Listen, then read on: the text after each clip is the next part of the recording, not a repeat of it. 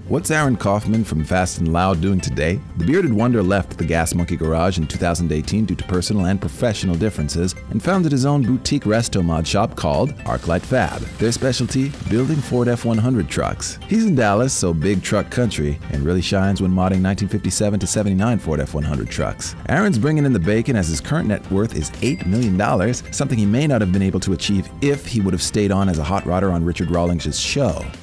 In an interview with Art of Gears, Aaron opened up about why he chose to leave the show, as well as the Fast and Loud garage as a whole. I wanted to build cars that were big or bigger, and then TV needed cars that were much smaller than that. On top of that, there were some growing personal issues and professional differences of opinion, and so I decided the time had come and I could see the fork in front of me.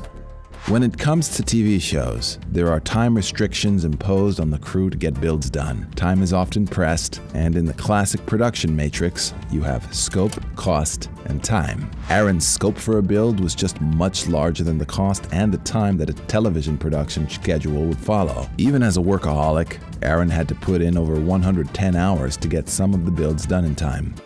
Creative differences over the builds with the star of Fast and Loud got toxic. It even got to the point where, according to Aaron in an interview with Restomod Air, I had kind of had enough, and obviously Richard and I were having a difficulty being in the same building together. Mr. Kaufman went on to another Discovery reality series, Shifting Gears. This time, he was the boss and the star, which he wrote out until its end after 2 relatively well-received seasons. Aaron Needs a Job was Aaron's follow-up show. On the program, Kaufman would do jobs he's not really trained in. While the show received promising reviews initially, format and the script of the show became quite predictable.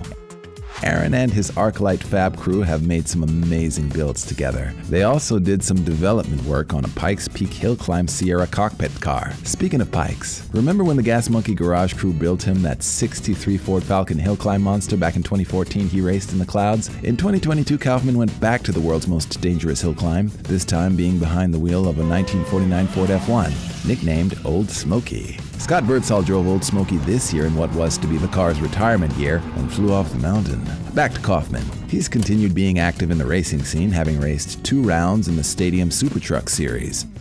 What's in Aaron's future in terms of 2023 and beyond? Well, he's now a brand ambassador for MagnaFlow and appears to be working on a project centered on America's most famous road, Route 66. It's sure to lean into his strengths as an Americana automotive aficionado. Trucks, dust, retro gas stations, loud noises, Daisy Duke shorts, dirty South fantasy at its best. Maybe on the show he'll finally finish his daily driver, a modified 2004 Ford F-150 that's been a forever work in progress.